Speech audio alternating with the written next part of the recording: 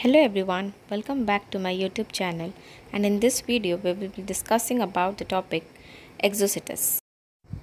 So basically Exocoetus is commonly called as flying fish. The systematic position of this fish is as follows, and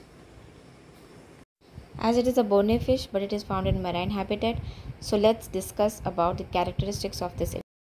So the characteristics of this fish Exocoetus is that it has a streamlined body. That means during their movement in water, it provides very less resistance. Very easily they can move inside the water body.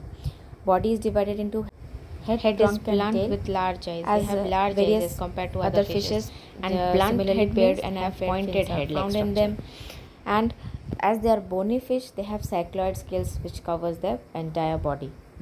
But the exceptional features of this fish is that they have large pectoral fins, which are exceptionally large than as compared to other fishes, and they have parachute like pectoral fins which have black spots on them.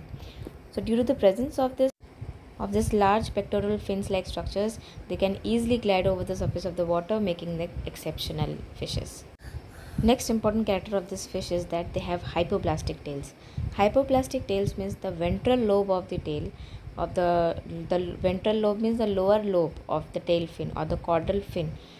This ventral lobe of the tail help them to provide a powerful stroke when they glide over the surface of the water. Hope you all like this video about this interesting fish Exocoetus volitas, commonly called as flying fish.